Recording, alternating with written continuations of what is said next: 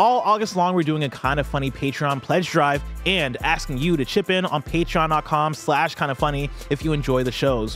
For real, we're an 11-person independent operation, and we couldn't do it without your financial support on patreon.com/kindafunny. So thank you.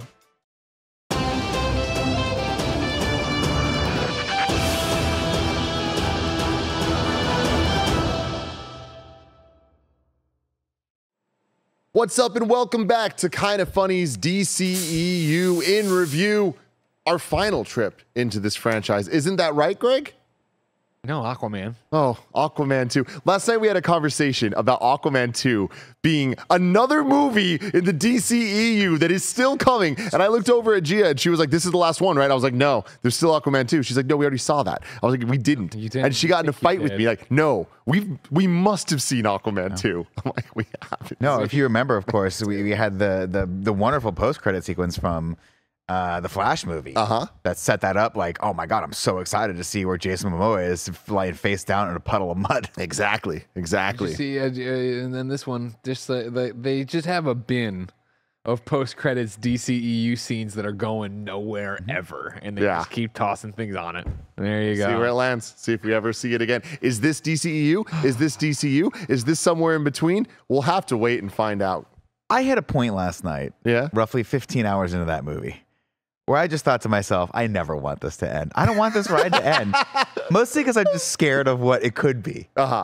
I know this is the enemy you know. You know what I mean? Okay. This is the enemy you know. Yeah. This movie, halfway through it, I'm like, have I just been dreaming this whole thing, or is this really the movie that we've been watching for the last hour and a half? I cannot wait to talk to you boys about this. I'm really sad. Of course, I'm Tim Geddes. I'm joined by... No! We're going to talk about that. I'm a Goffin. I think that is going to be like a Tony moment for us that we're just going to talk about for the rest of our lives. Of course, that's the voice of the Big Daddy, Greg Miller. Hi, Tim. We're also joined today by the producer / seducer, Nick Scarpino. Top of the evening to you, Tim. I'm really bummed that we aren't joined by Andy Cortez because he's back home. I do feel like there'd be a lot of this movie that he would enjoy. Yeah. But he's not here for it, so I'm sure he will give us his thoughts at some point when he watches this. I don't know that he's going to be rushing out to the theater to see it, but this lame duck DCEU. Who knows? Who knows, everyone? But of course, this is Kinda Funny's In Review, where each and every week we get together to rank, review, and recap different movie franchises. The chat is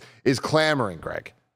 The live chat over on patreon.com/kindafunny that people can be in. If you go to that website, support us. You get to watch the show live as we record it. They're chanting, Coke, Coke, Coke. Get this man a Coke. I just had a jelly donut, like literally, and the napkin is in my pocket from eating it on this set. So I think... Just give me a second. And that jelly's gonna be jiving. We got some jelly jives. And when you got a DCEU movie, just to fucking goddamn sit here and be pissed off about, you don't need it. You don't need the Coke. We'll see if we get there, everybody. But he is jellied up. But like I was saying, this is In Review. Each and every week we get together to rank, review, and recap different movie franchises. We're here once again in the DCEU. For all jokes aside, what is probably going to be one of the final entries in this storied franchise. Thank you for joining us for this journey. We've been working on a lot of scheduling things behind the scenes to figure out what the next In Review series is going to be. We've been catching up with a lot of different things, and we're pretty much out of big movies for the rest of the year. There's a handful, a smattering of things here and there, but the back-to-back big movies is over. So we were planning on doing Saw In Review next, but the problem with that is Saw 10. It was perfect. There was a perfect lineup to it. It got pushed up a month.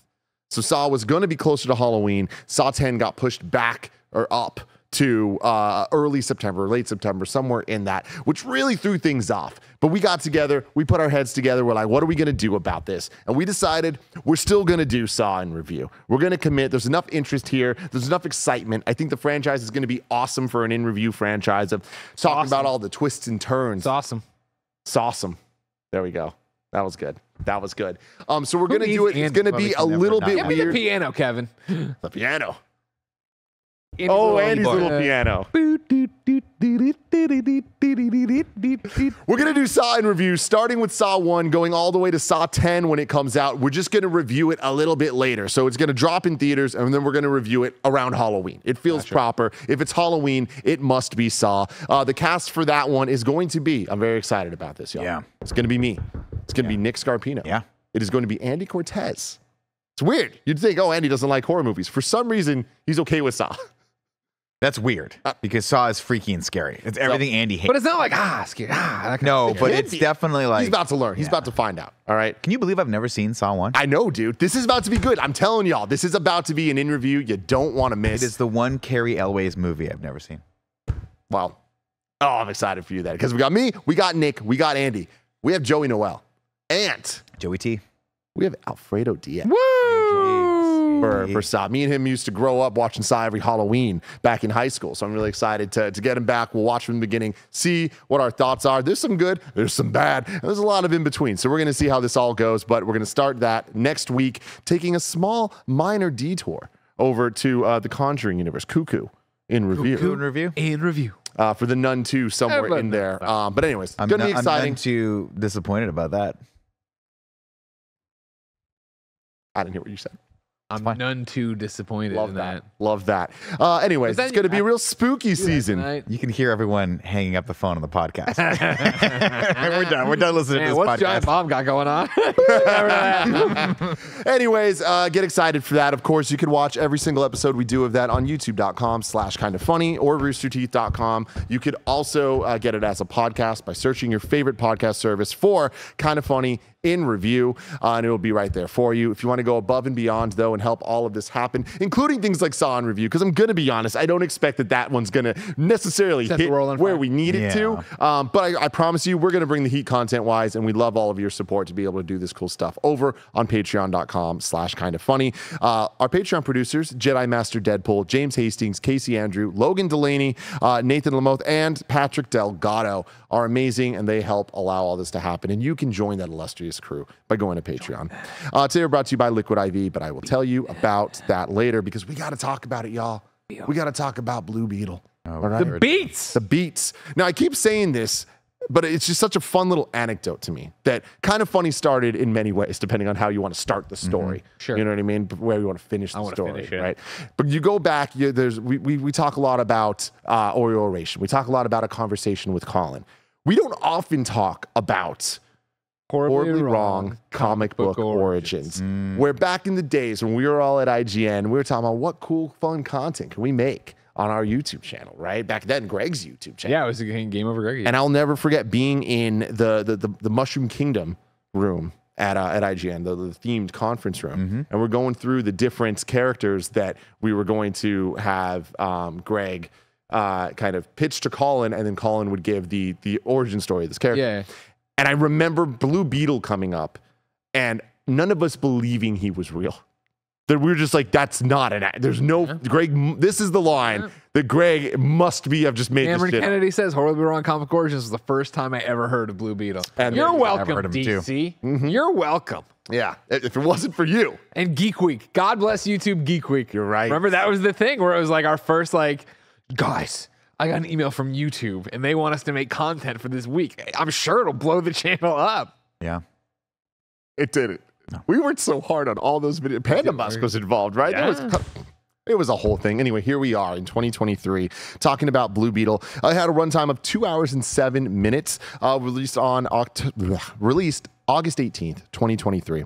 Little back stats for you here. In 2018, it was announced to be an HBO Max project. This was when Warner and HBO Max were going absolutely buck wild, just announcing things left and right, alongside Batgirl, which we all understand what happened there. But in December 2021, Warner Brothers revealed that the film would be receiving a theatrical release in August 2023 instead of being produced directly for HBO Max. A big part of this due to the success of the Netflix classic.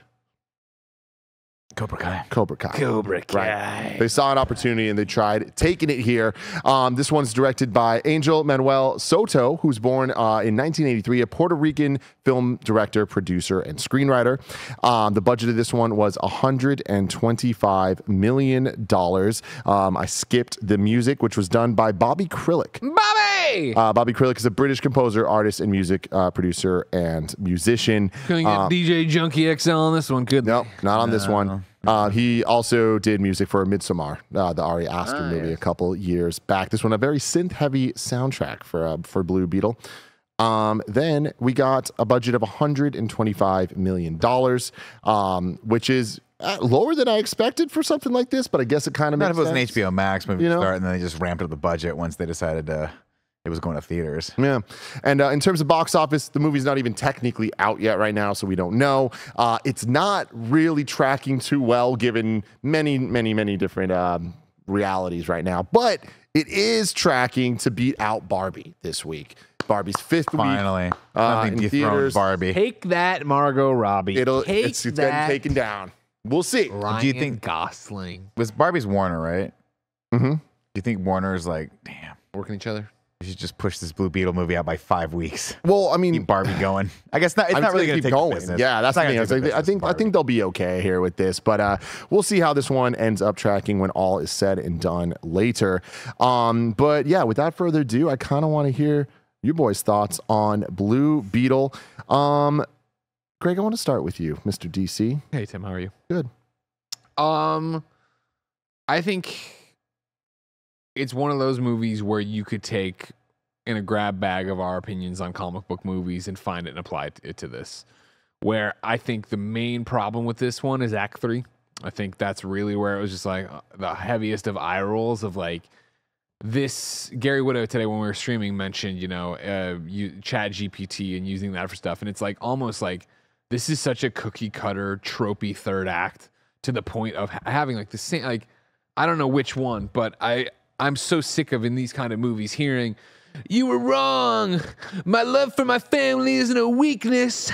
It's my strength. I was like, oh my God. Like, really? How many times have we seen this? How many is fight the hero? Have the fucking mirror match. Have the stupid, evil corporate person, man or woman, who wants to build an army of super, and that's what the whole thing. And it's just like, why? Like, up until throughout the movie, I found myself being like, man, I'm enjoying this. You know what I mean? Like, the words of a wise man, Tim Geddes, kept echoing in my ear from The Flash, where you were like, hey, this reminded me, for better or worse, of a comic book that I was watching a comic book. And I really feel like this one, even with the shitty third act, feels like a comic book. But that last act was so like by the numbers. And then to start unraveling that, the rest of the movie was also incredibly by the numbers, right? Like I was explaining to Jen over coffee today, and I'm like, you're getting the same moments, right? Of like, how's this suit work? Oh, I'm in space. Oh, I'm falling. Oh, at the last second, I'm okay. Like, it's like, all right. You know what I mean? I feel like we could have done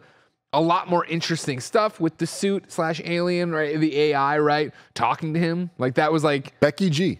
I don't know who that the is. Singer Becky G. She was the Yellow Ranger in the Power Rangers movie. Okay. Yeah. We could have had more with that. I feel of a fun back and forth. I don't know if they laid off of that because they didn't want a Spider-Man Homecoming situation.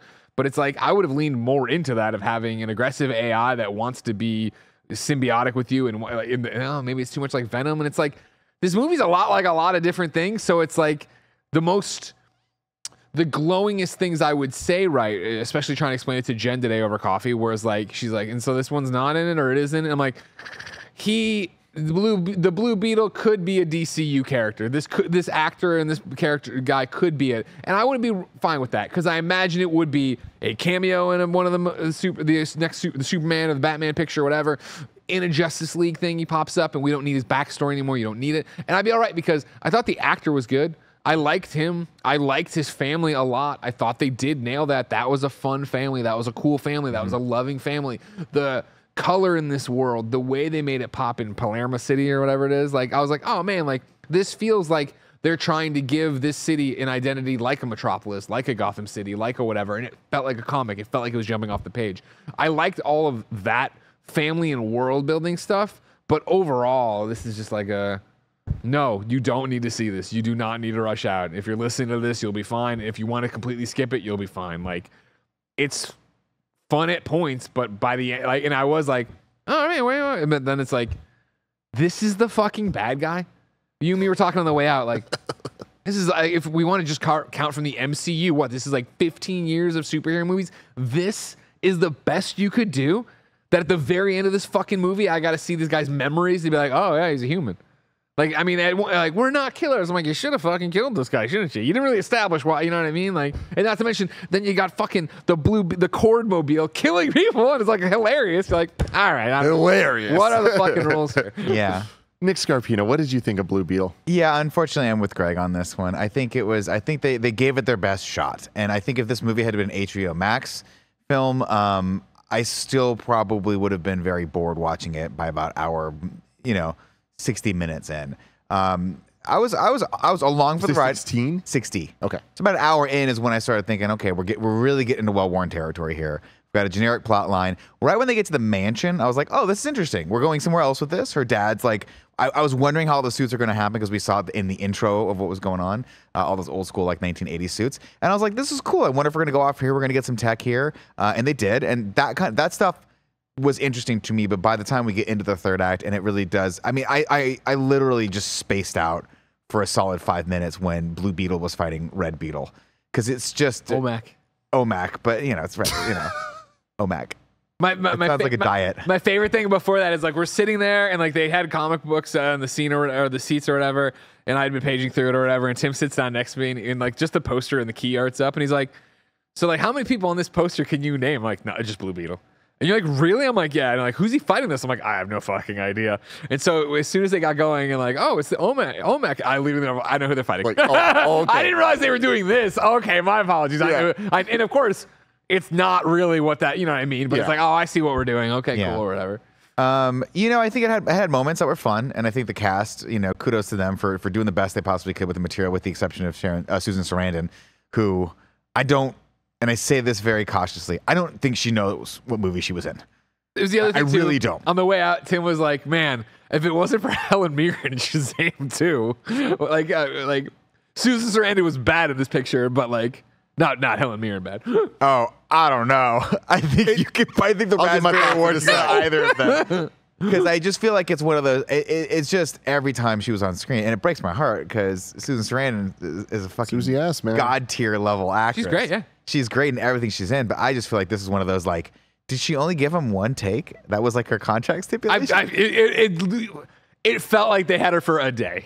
They were like, let's film all this stuff. Like, all right, go. The next one. I got to go to the next one. She shows up. She's like, you guys have me Tuesday from 2 to 3. And they're like, we can make it work. We can get So this done. what's my direction? Is it to be like kind of weirdly sexy towards this robot guy? Yeah. Oh, okay. I'm just going all in on that. Oh, he's more like a childlike figure to me. Right. Okay. That's like a weird reveal based on how you were touching him earlier. Yeah. But okay. Okay. It's a lot. There's a lot of... Watch his mom get gruesomely blown up. Yeah. There's a lot of interesting... There's a lot of things that I think the movie kind of held back. And a lot of it was like in the third act where I feel like she's just in places where she shouldn't be. Why is she in the helicopter? Why is she not just controlling this from like this massive headquarters they have that's like an impenetrable fortress that's sitting in the Miami city or wherever they're from? A lot of interesting choices made here.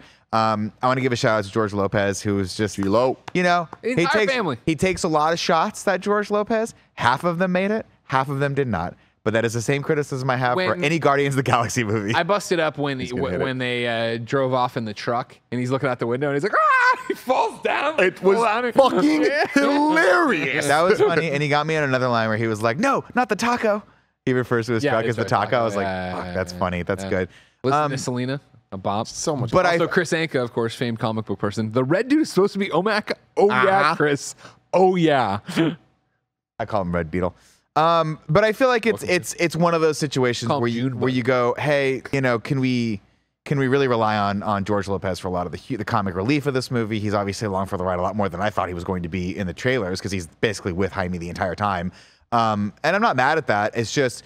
It's unfortunate that he has to do a lot of the heavy lifting because the story with Jaime and I forget the actress's name, Bruna, is just so like generic. They don't really have any chemistry whatsoever. Her character, it's fine. It's not really there. I was rooting for them. I'm rooting for them in the same way I'm rooting for anyone for a movie to end.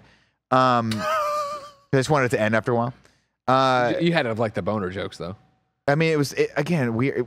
Obviously, I laugh at boner jokes, Greg. Yeah. Always. Hey, the part of your body, your crotch is getting warm. And then when he got up and he had to cover himself up. Weird though, because it's like, who is this movie for? But yeah, I think a lot of it just unfortunately was a miss, and I think a lot of it just was a little too generic. And the Jenny character and the how many times have we seen the younger character who's like revolting against the senior character because they want to do the bad thing and they want to do the good thing, and it's like, I don't know, I just didn't buy a lot of it and buy by the time we get to the castle, I'm like, I couldn't find a quiet enough moment to lean over to Tim and be like, it's nice that they split the sets for the Flash and Blue Beetle. Yeah. For this, we're gonna go up on the rooftop and talk about being a superhero moment. I'm like, this dilapidated castle looks a lot like the dilapidated Wayne Manor. Yeah. So unfortunately, this one was a miss for me. Not in a huge way, just in a. I just feel like I feel like it's disappointing for how do you say the actor's name? Zolo? Is that how you say his name? I think it's Zolo. Yeah. Zolo. I'm disappointed for him. I like this guy. I love Cobra Kai. I like the series. And so I was hoping this would be kind of a star vehicle. Just like you remember. Yeah, there it is. That's his human name. Carapax is, yeah. Yeah, remember that's like General Carapax, whatever. Lieutenant or something like that. But yeah, well, Tim, what'd you think? And also, I'm sorry, real quick, Jameson in the chat goes, wasn't Olmec the name of the statue in the old Legends of the Hidden Temple show? No, that was Olmec. Olmec. Yes, with an L. You ready to rock, Olmec? Let's roll. Hell yeah, baby. I'm not far off from where you guys are. I think I'm a little bit, I don't even want to say more positive on it because I don't even think that's the case. I think that this is a good movie. I think very little about it is bad. I just think that it's a little embarrassing that in 2023, a superhero movie like this is just good. And it's only good because it does nothing risky and it only does things we've seen before countless times. I did a quick little napkin math look at our in review playlist to try to figure out how many superhero movies we have reviewed or re-reviewed or how many times we've done content about reviewing a superhero movie. And my count looks at like 109. All right. Price. That's probably off a little bit, but it's no less than 109. And I feel like this movie does what a lot of those movies have done as well as they do. But when we've seen it 109 times, yeah. And when we've seen, like, I can compare this movie in so many ways to Iron Man 1, to Spider-Man Homecoming, to Black Panther. I don't think that it does any of those things worse than a lot of the elements, but it definitely doesn't do them better. And all those movies I named are many, many years old. We have had 40 movies since then, 40 TV shows, so much going on that it kind of just feels like it's a competent movie. I'm not with you, Nick, in that like I was entertained the entire time. Like I wasn't really bothered by the runtime because it really does feel like a greatest hits. And there wasn't too many of the misses on it. It was like kind of all right, they're doing this part and it's fun enough to see. And this part's fun enough to see. But like none of it was just great. Like nothing was great about this. And even some of the things that were like, hey, this works and it's cool. I'm a sucker for blue and pink neon lights. I'm a sucker for synth scores. This movie didn't deserve any of that. Yeah, that was no sense at all. That was a really big question for me. I'm like, what? This just felt like, hey, people like synth. They like Stranger Things. They like this vibe. Let's shoehorn it in there. But I was like, what is the point? Other than I will say, at a moment, we do go back to the dad's house and it is an 80s vibe. And I was thinking, okay, maybe that's where they're going with this, and that's why that is. But it wasn't important enough, I think, to Jaime's story to really kind of back up the style of the film. It felt like style. My belief was that it was based on the town. Yeah, and the town, you see the city, and it's like it has those colors. Yeah. But it's Miami. And I get it. It should have been more like Latin themed. Like it should have felt more like that. You know? Miami always kind of has that. Like I mean, Real House. I don't think Miami. I don't think 80s synth when I think of Miami. I think of like.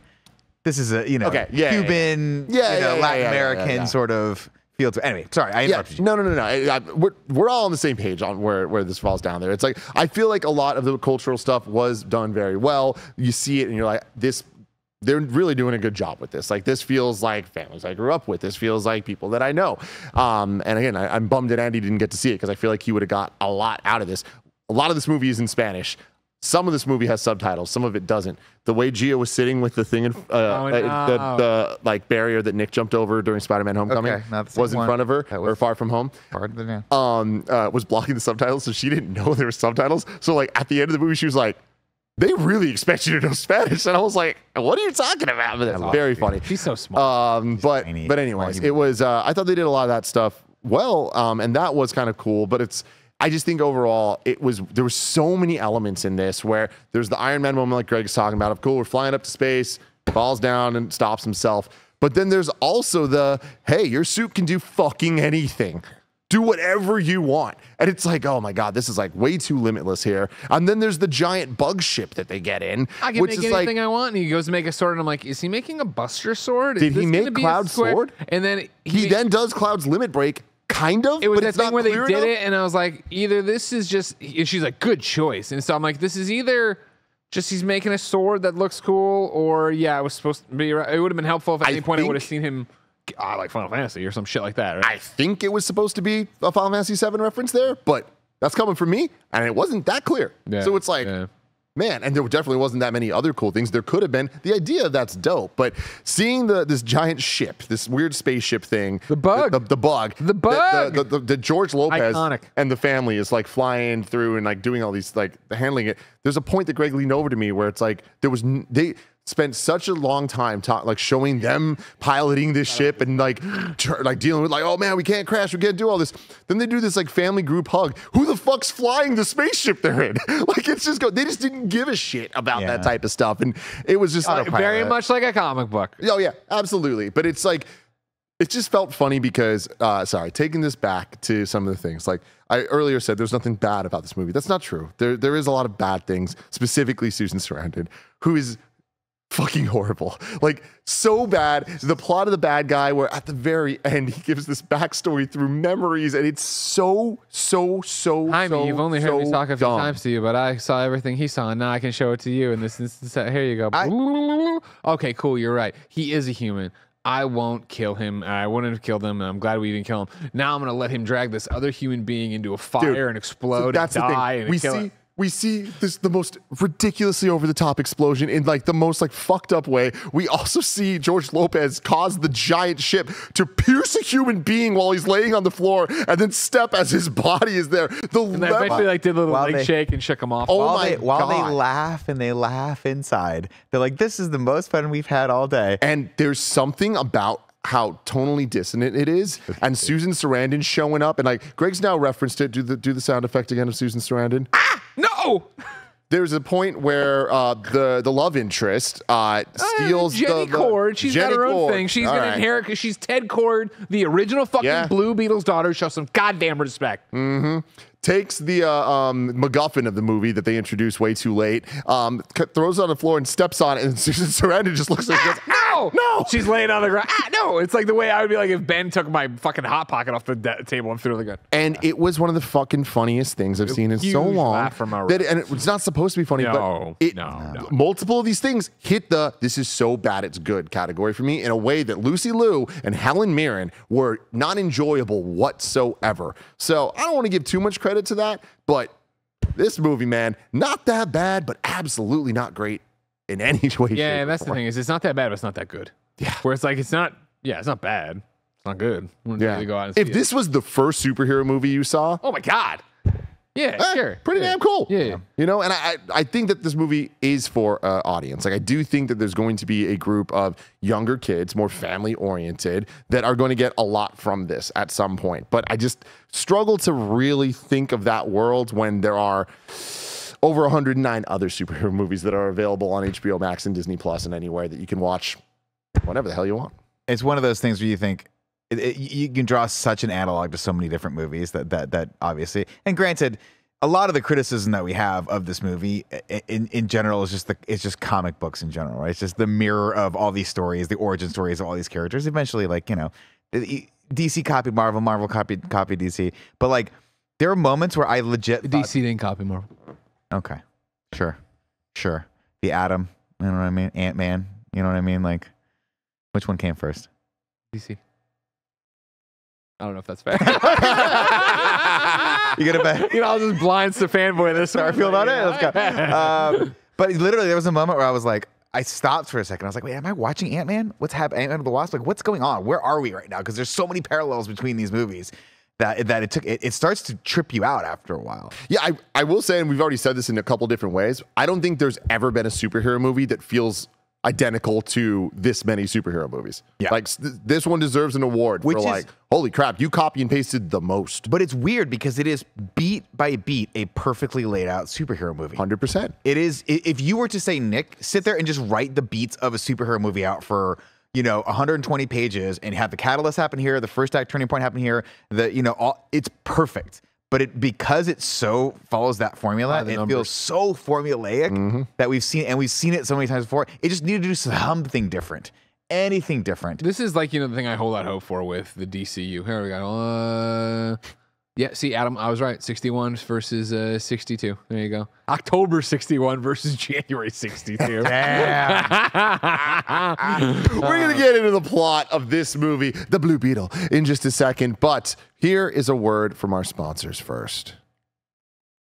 This episode is brought to you by Liquid IV. Y'all know how much I love to stay hydrated, and Liquid IV makes it easier and better than ever to ensure that I'm always living my best, most hydrated life. And you can too. Liquid IV, the #1 powered hydration brand in America, is now available in sugar-free with 3 times the electrolytes of the leading sports drink, plus 8 vitamins and nutrients for everyday wellness. Liquid IV hydrates 2 times faster than water alone, and you can keep your daily routine exciting with 3 new flavors: white peach, green grape, and lemon lime. Let me tell you, the white peach is good. It's real good. We here at KindaFunny swear by this stuff. 1 stick of Liquid IV in 16 ounces of water hydrates you 2 times faster and more efficiently than water alone. Real people, real flavor, real hydrating. Now sugar-free. Grab your Liquid IV hydration multiplayer sugar-free in bulk nationwide at Costco, or get 20% off when you go to liquidiv.com and use code KindaFunny at checkout. That's 20% off anything you order when you use promo code KindaFunny at liquidiv.com. Andy, I give them kudos for the family. I think that was where they were like, great. this is what's going to be original about this movie. And in a lot of ways, that was a dynamic that I really enjoyed. I like him and the sister. Yep. Just everything else. Really Hocus Pocus 2, the sister. Oh, okay. Yeah. I appreciate that. Yeah. Plot.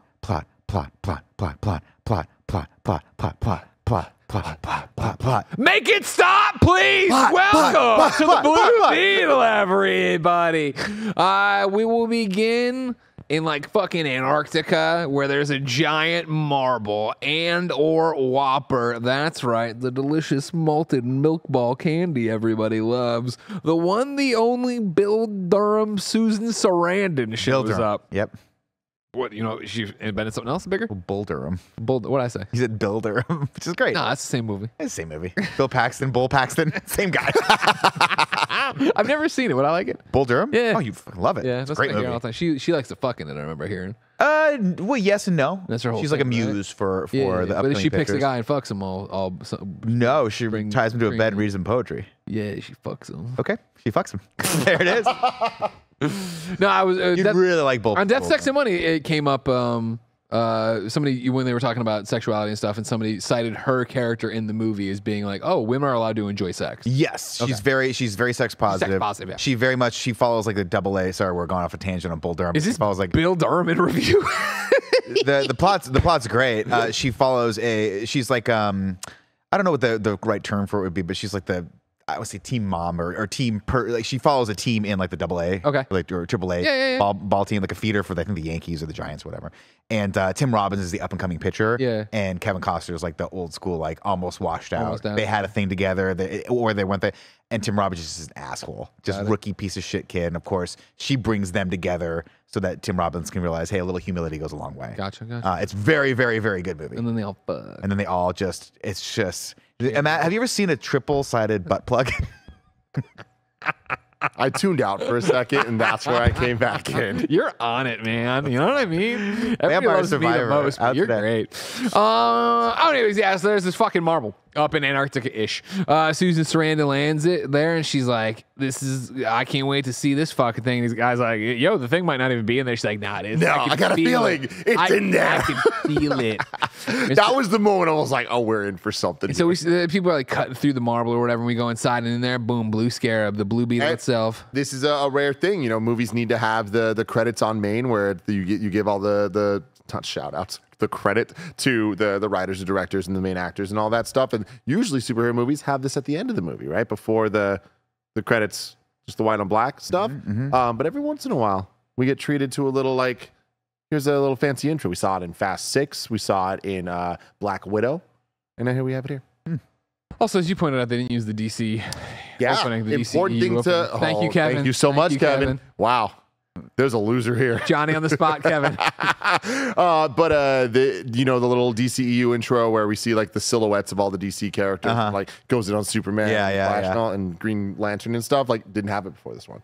So they've just got to be sick of reminding everybody the heroes you want to see aren't in this picture. Thank you for coming to see Blue Beetle. I think it's more them just like being like, hey, all options are on the table. It's all whether or not over. It's over. Nobody knows what we are anymore. We're a joke to you, aren't we, people? Anyways, so we go in there. The Beetle. Then we see the Beetle like shooting through space and shit, blowing up a planet, landing on our planet. It's shooting through a whole bunch of different planets. Congratulations, everybody.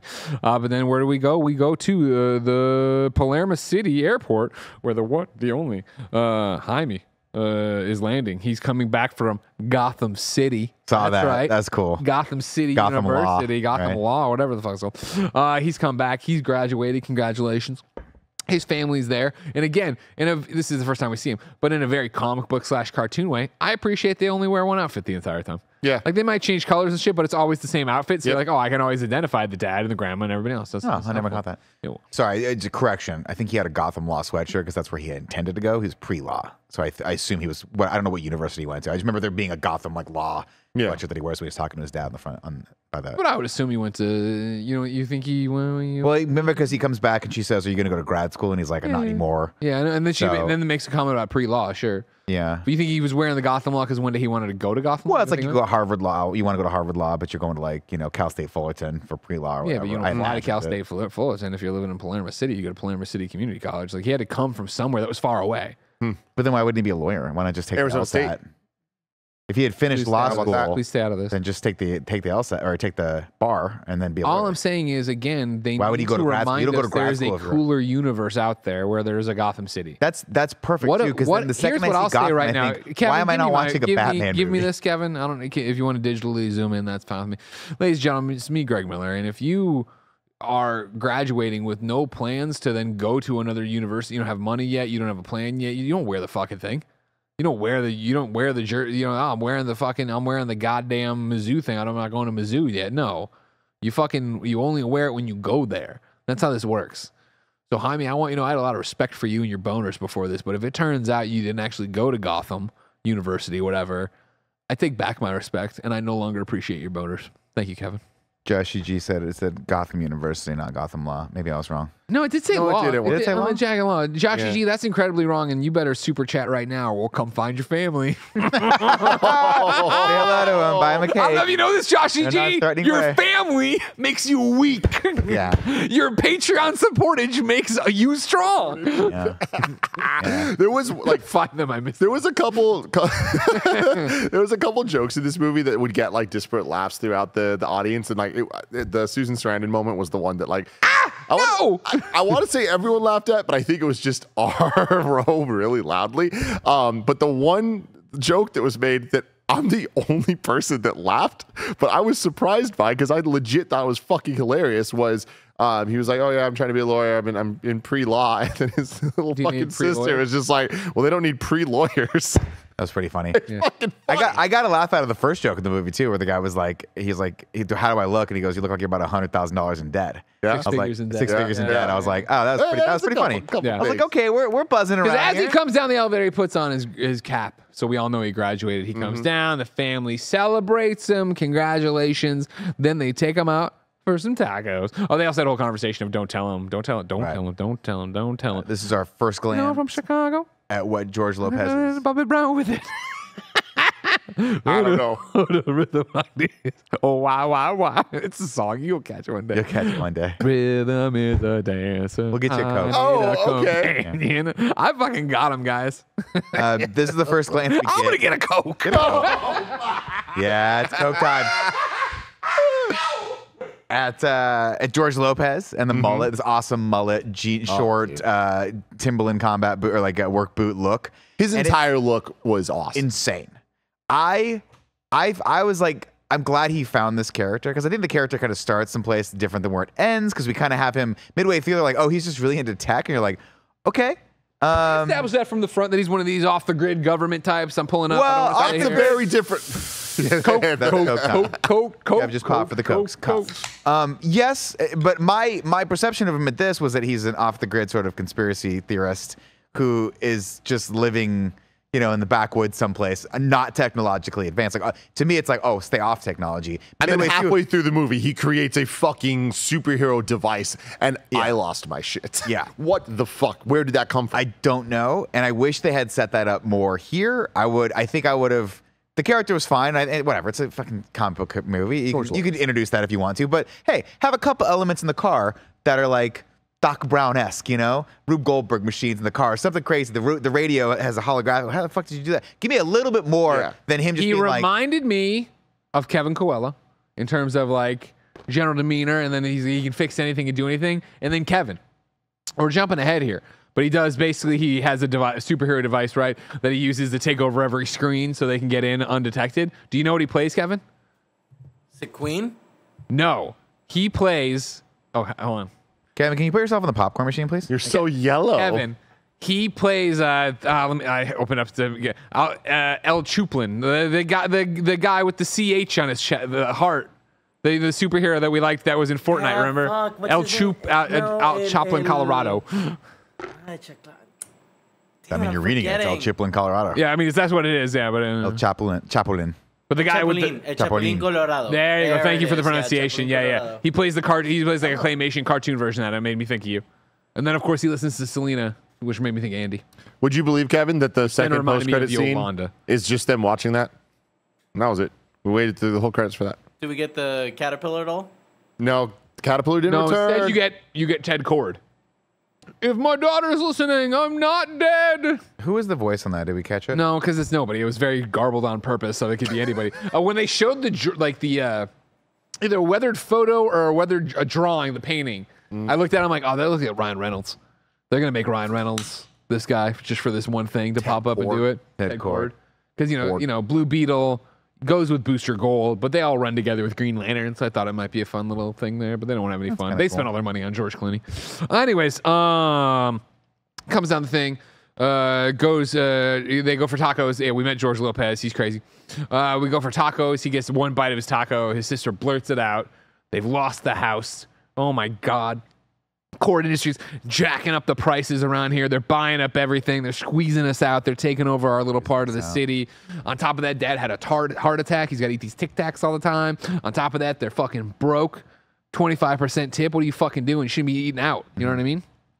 Like that moment. Celebrating. Like that moment. Yeah. Oh, yeah. Because she goes 25% to these people, Yeah. I like that. He's a good dad. Yeah. He's a good guy. Good guy. Yeah. Good family. And so it's like, okay, we go home, and this is where, we're sad about it. We're sad about everything that's happened. You know what I mean? We're losing the house or whatever, and this is going on, and yada, yada, yada. And, I forget. They go up on the roof. I'm getting to where you got to let me spin the wheel for one fucking second, all right? I swear to God and Jesus and Satan.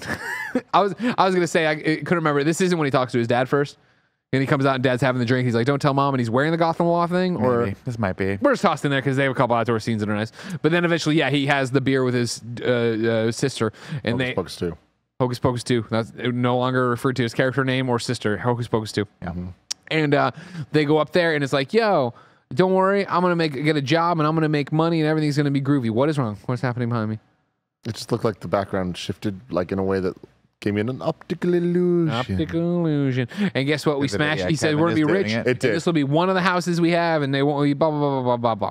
And so then we jump ahead and look. He's out on the. He's got a beautiful pad on the water and a cool thing. He's sitting there taking it all in. And guess what? This isn't his house. He works there. His sister got him a job. Two moments in the trailer that I wish they didn't show in the trailer. One was this one because it was a real nice setup of punchline of.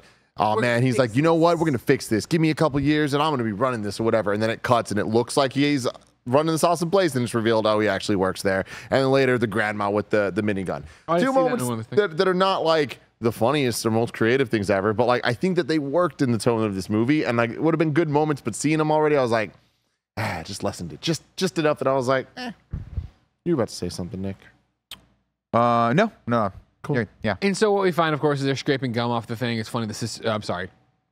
Hocus Pocus 2 keeps putting the gum back. She's like, "This is job security." I was like, "That's actually pretty funny." I like her. I like them. I like their dynamic. And I didn't like this scene in the trailer, but like in this, I thought it worked.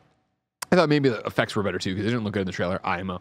Anyways, though, they're like, whatever, blah, blah, blah. And then he's like looking around, and then Susan Sarandon shows up, and she's kind of openly talking about some of the fucked up shit. And she's got Omak, even though he's not Omak yet, there, and he's got the prongs in the back of his neck or whatever. And we'd seen him in Antarctica at the Whopper too. Prongs in the back of his neck.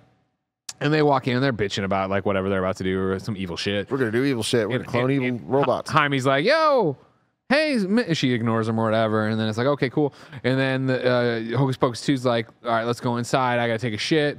And he's like, well, there's a bathroom out here. And she's like, I don't want to poop in fucking luxury. Luxury. Very funny, very funny, very funny stuff. I get it. Yeah. That's Nick's life, man. Yeah. I've been with Nick many times where he's made me go to a second Starbucks so that he can poop. She goes in there to poop. He stays outside, of course. When Susan Sarandon comes back in, so does the one and only Jenny Cord. We get the introduction of her. Oh, my favorite niece. I didn't know you were here. What's going on? And we get a little bit of the backstory, but we'll toss it all out here, right? That she's Ted Cord's daughter. Ted Cord disappeared. Nobody knows what's up with that. That's when Susan Sarandon took it back over. We'll later get the thing from her about how it was kind of sexist that her dad was running the company with Susan Sarandon, and then when he died, he left it all to Ted Cord. Ted Cord was actually a good person and was like, you know what? We're not going to make weapons. We're going to make good stuff and make the world better. And then he disappeared, and then Susan Sarandon took it back over. And you're like, okay, well, Susan Sarandon clearly had him killed or did something. I'm sure this will be a big plot point eventually, rather than just fighting a fucking red blue beetle at the end. No, not so much. That's not where we're going with this picture. Okay, cool. So that's all there. And then, and Jenny's like, I forget if she has the newspaper or the phone or something. She's like, you're selling weapons you're being a bad person again. You're back in the bad people business. And this whole thing sounds a lot like Iron Man, doesn't it? And she's like, yeah, well, fuck you. Nobody cares about you. You got a board seat because you're dead daddy, and I don't give a shit what you have to say, and you should be scared of me. I guess it's interesting because, was what she was doing illegal? No.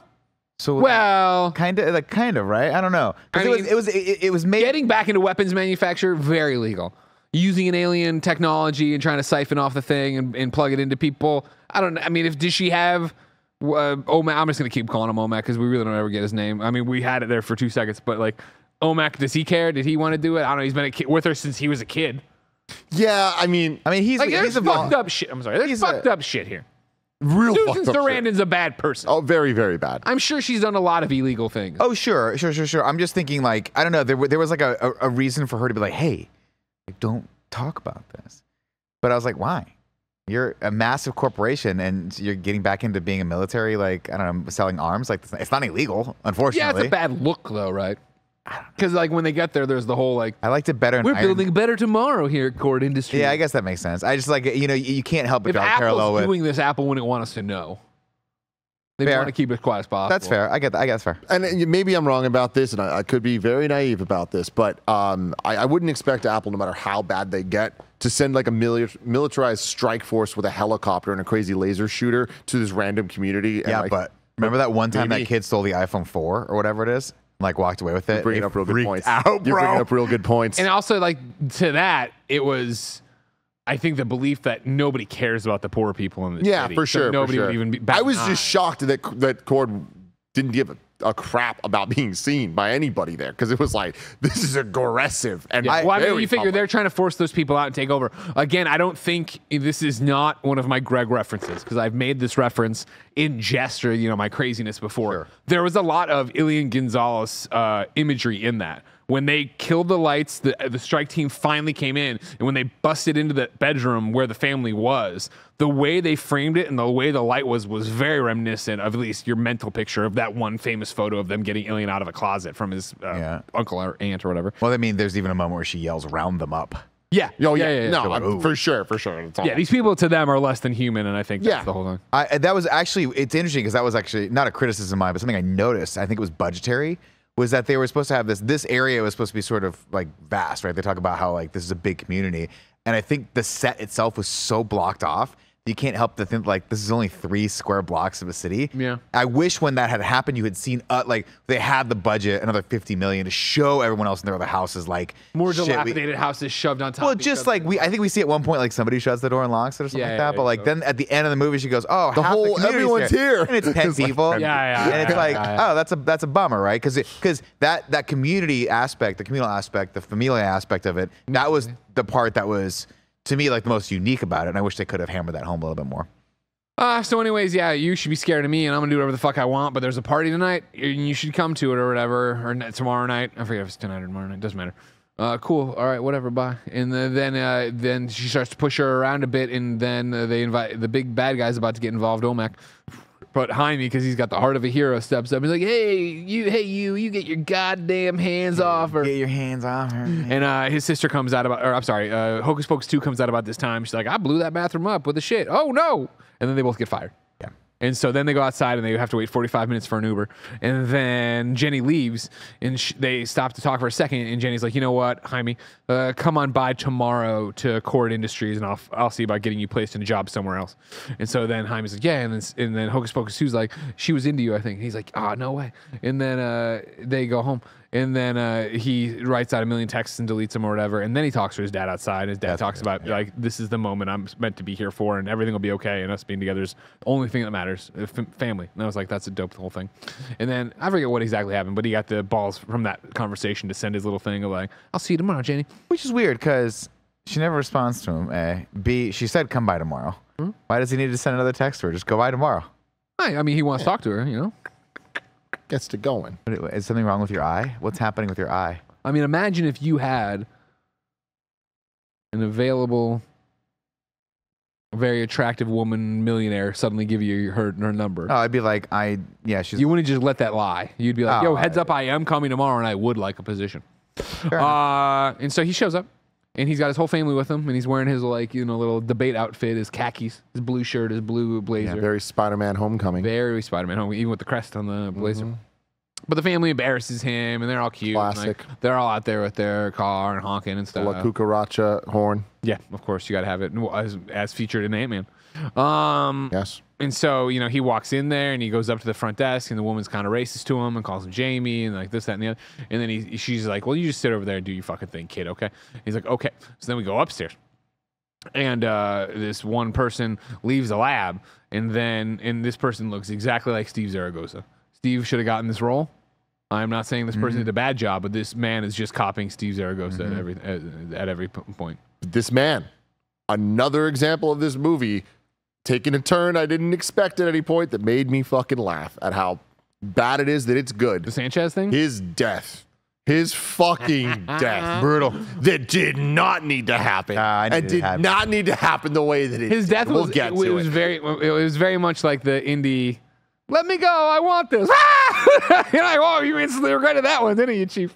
Anyways, he walks out and a person bumps into them, and guess what? That person stole the car. Oh my God, it's Jenny, ladies and gentlemen. Jenny buzzes herself in there, and she goes in there and she snoops around. What's she find? Oh my God, they found the blue fucking beetle scare. Oh my God, it's the blue beetle. Oh my God, how did question? Beetle. Logistical question. Yeah. How did he get back in the lab?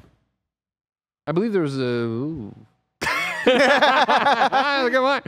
Maybe he had the code too. He got the key thing, but he got a code thing too. Oh, I think it's like a retinal scan. Whatever you want to do. Yeah. What do you want to get in? It's just one of those things where you think he'd go like this. Can't get back in the lab. Card's not there. Oh, that's when I sound the alarm. But they had. But I mean, maybe at that point you don't sound the alarm. I mean, I'm with you. You're right. You're raising a good point here. Maybe she didn't let the door close all the way. I forget what we saw. She put one of those little door stoppers. She just dropped the card outside the door. You know what I mean? Right back in his pocket. Yeah. I will say I like the character design of the outfits, like the hazmat. Yeah, cool. Wearing. Very, very cool. Yeah. She puts she knows she's got to get out of there. She looks around. Guess what? A Big Belly Burger there. Yeah, that's right. We'll get all the important DC references. We saw LexCorp building as well. They showed that like 10,000 times. Yeah, the LexCorp thing was cool. We saw that. We saw Ace Chemicals. But Big Belly. What? It's just it's like the McDonald's. Oh yeah. Yeah, it's just it's from the a DC Flash, right? Isn't the Flash always talking It's about everywhere. That? No, it's Superman. It's everywhere. Don't worry about that. Gotcha. Bye, Nick. What the?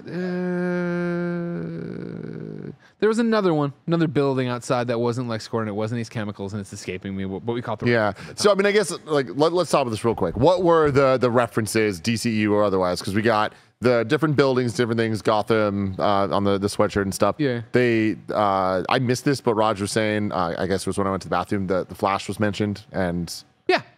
Yeah. I forget what the context was anymore. But Batman Bruce Wayne was mentioned, but it was Spanish. I didn't understand what was being said around it. Superman and Metropolis are mentioned. Like it's the DC. There's stuff there. Yeah. But another credit to this movie is that like it stands alone. Like those references weren't like actually referencing events. It was more just like, no, yeah, they exist in this world, and that's what's going on. Yeah. And you know, we will give you no reason to differentiate Ted Kord being a millionaire from Bruce Wayne being a millionaire. I thought that was weird. Because Ted Kord was always kind of a joke millionaire in the comics. That was like his thing. He was rich or whatever, but even the Blue Beetle was kind of a joke. So it was like a weird thing, I guess, that it was just like, oh, he's just... They kind of referenced it with his weapons sometimes not working. Oh, this looks like what I would do if I had if I was a millionaire with ADHD or whatever. Yeah. But it was like, his shit still worked really good. So it was like, yeah, whatever. Yeah, he was able to build a holographic shield that could stop bullets. Pretty cool. Yeah. Okay, so she leaves with the Big Belly Burger Scarab. As she leaves, you know, Jaime sees her coming down. And then back in the thing, Steve Zaragoza, goes in there and he's like, wait a second, the Scarab's missing. Oh no. And he's going to eat his burger. Burger looks good too. He's going to eat his burger. He sounds the alarm. The alarm goes off. Shut all the doors. Lock everything down. You know what I mean? And then Jaime finally catches up to Jenny. He's like, yo, hey. She's like, you do anything for a job. You said you do anything for a job, right? You do anything? And he's like, yeah, I'll do anything. She's like, take this. Don't open it. Don't look at it. Don't touch it. Don't smell it. Don't touch it. Don't lick it. Take it, and I'll catch up with you later. And he goes, okay. And she points him out the door and then grabs the security that was about to shut down those doors. Like, you with me. And then blah, blah. The blocking of all this threw me off. Go for it. What would be harder for you to do? If someone said, don't look at this and don't lick it. What would be harder for you to do? You know what I mean? Yeah. Because you'd be like, why? Why not lick it? Can't I lick it? You know what I mean? It's like, I'm opening up and I got to see, is this food? Is this, you know what I mean? I kind of want to lick it. Yeah. The scene before she runs into Jaime there, she's just, they're like, lock it all down, lock the building down. Like the Scarab is, or the you know, whatever. They reference it without saying it. They're like, it's missing. Let's figure this out. And then she just kind of gives it to him and he walks out the door. Like, I felt like they shouldn't have had that line if they were going to allow that to happen, you know, because then she gets into kind of boss mode and it's just like, do this and lock that down after she hands it to him. But like, it was just really clunky there for me. Yeah, it was, when you say lock all the exits, I'm expecting this like incredibly futuristic building to be like, It's like when it was like, you're in a hotel lobby, like, all right. These guys casually coming down the stairs as people still continue to leave. Not everybody fucking stop. Straight up. You know what I mean? Yeah. Like, yeah.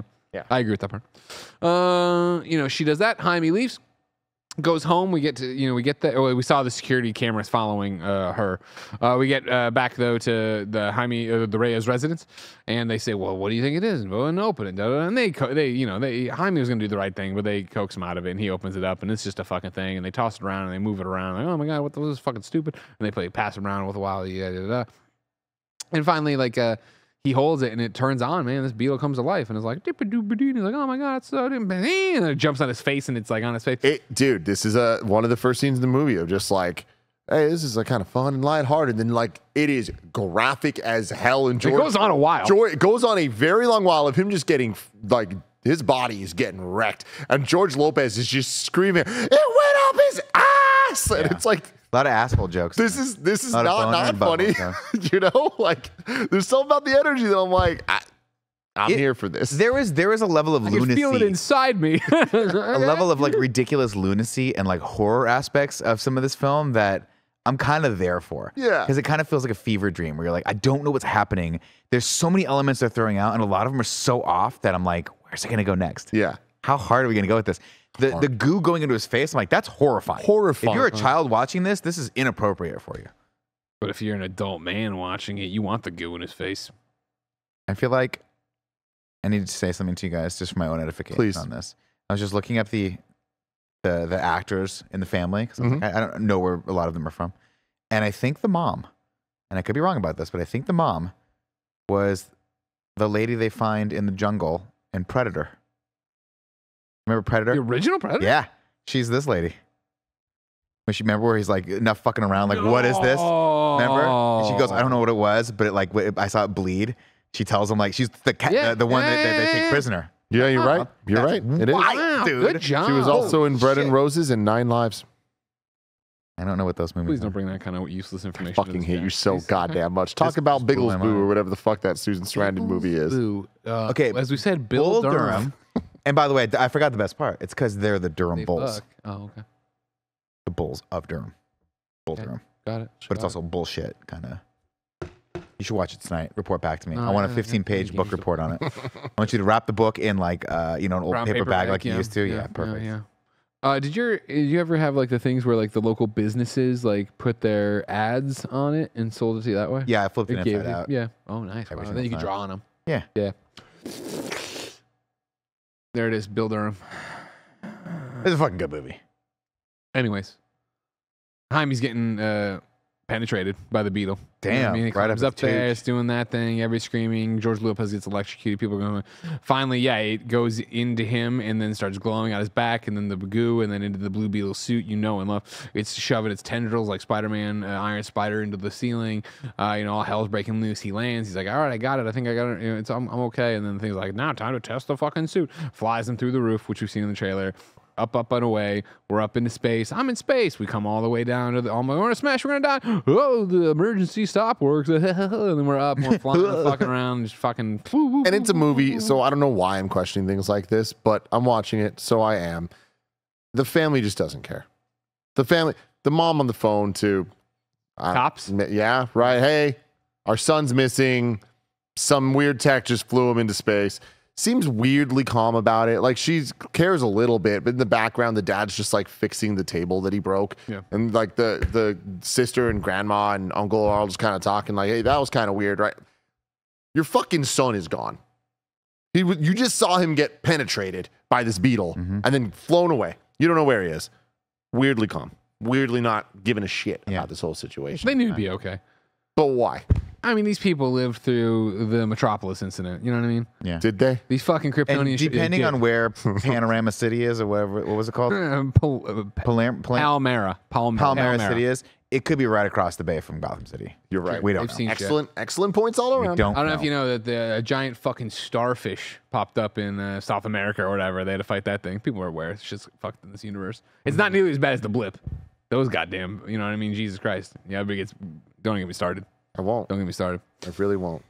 So anyways, there's a bunch of fucking tests on this Jaime shit. And then he comes home, like you're saying, to pick that up. Maybe we did an interstitial where Susan Sarandon's like, find the fucking scarab. Is this the part with the stoners? Like, he hasn't hit me yet. And then Yeah. he cuts through the bus. Yeah, he cuts the bus I in like that half. bus sequence where he cuts through and he's just looking at the bus getting split like a banana. Yeah. I thought it was pretty cool. That was cool. So, ruined the trailer. I know but- we're watching a movie, but I'm like, has anyone ever been on a bus before? Like, people are dead if that happens. 100%. There's no way someone's not standing on this bus. But then here we are back to its comic book. And I'm not saying that's an out for everything, but I'm just like, that's Did we the... get $1 for every time a Blue Beetle cut through a BART that I was on? Or a Muni that I was on? I don't even know what they're called. I don't take them. Write down, because it's scary.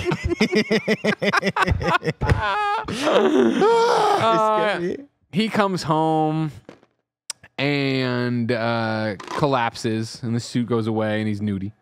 He's just naked. Yeah. He's got his balls out. Recurring joke in this. Yeah, He's They're got a all little talking dick. about his balls. The little tiny dick. Real little tiny Lopez dick. says because it's cold, because his pee leak is cold. His mom's Nana like, laughs no. just like when he was a baby. And the mom goes, no, his dad has that little dick too. Yeah, there's a lot of dick talk. Like an unexpected amount of dick talk. Tons of dick talk. Eventually, he wakes up and he realizes he's naked and he freaks out and he runs into his room and then he looks in the mirror and finds out that the beetle is embedded in him and he freaks out about that and he comes out.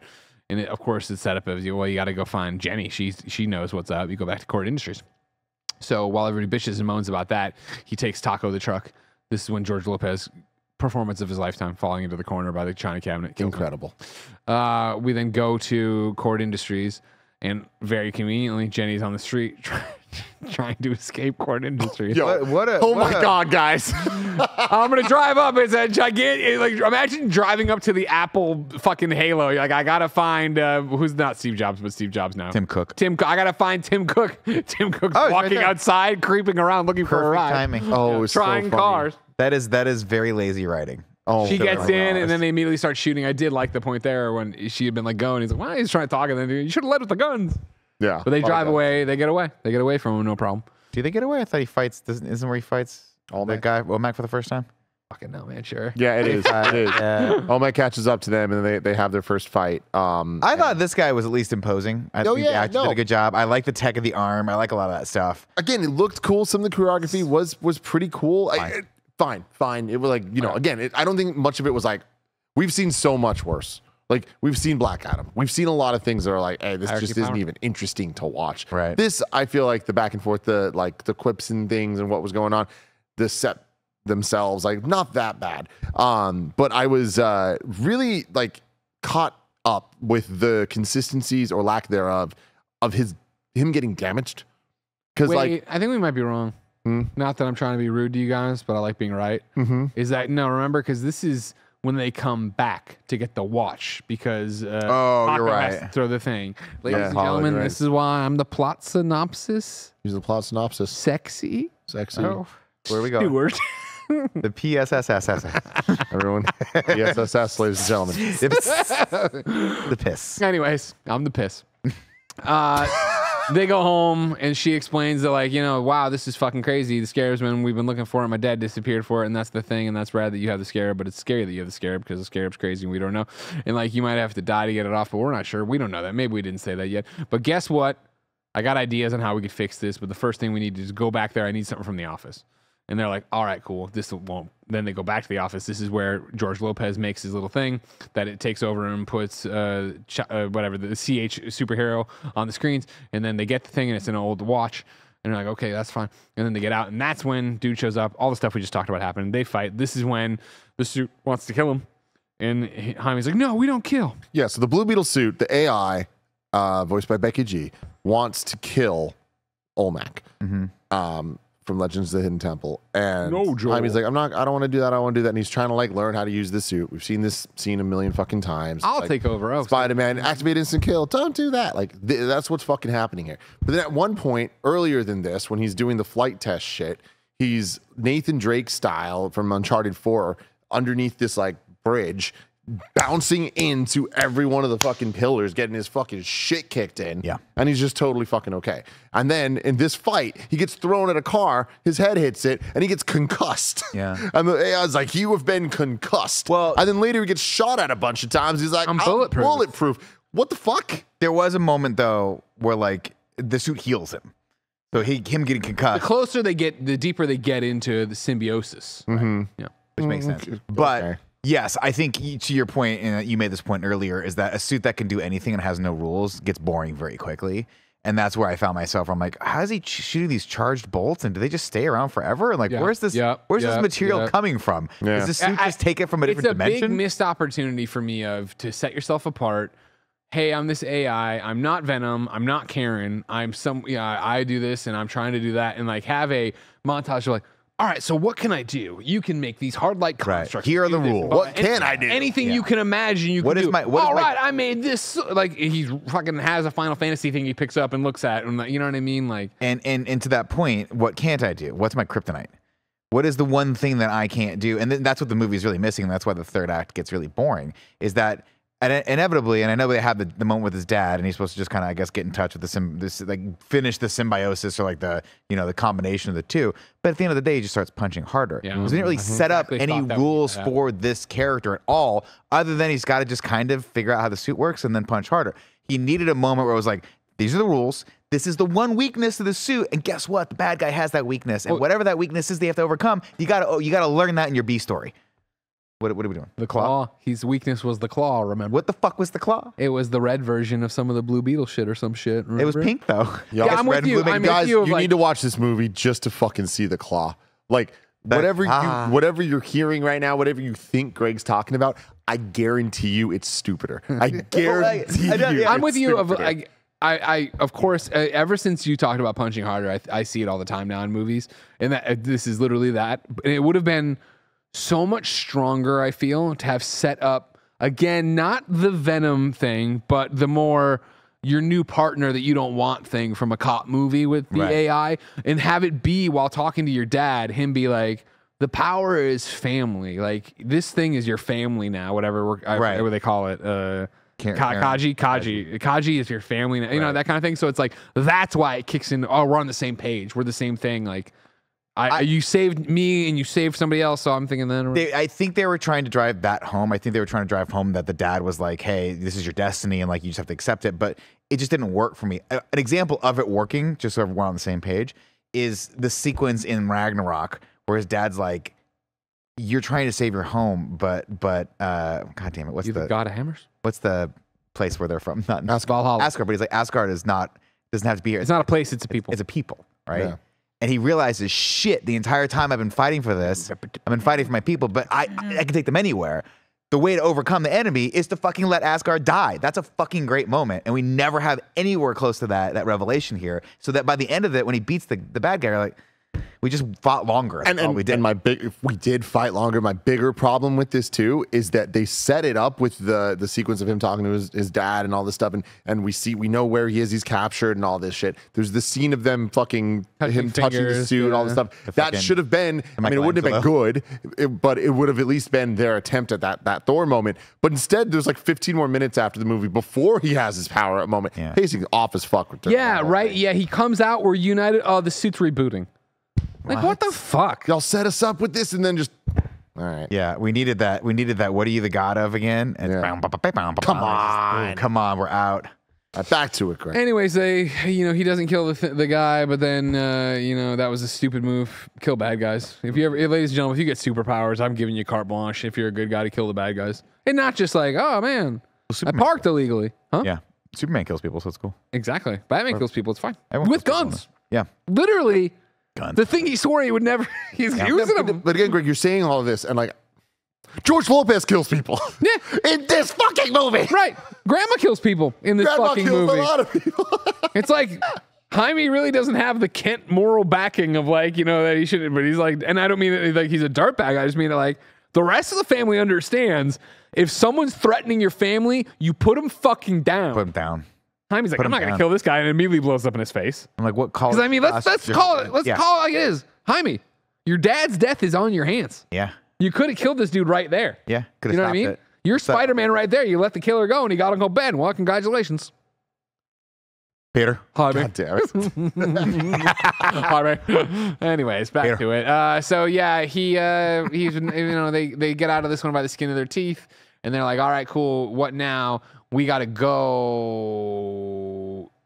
Yes, we're going to go to Ted Kord's house. We need the thing. Ted Quarters. The Ted Cord. Oh, that's good. Very sick.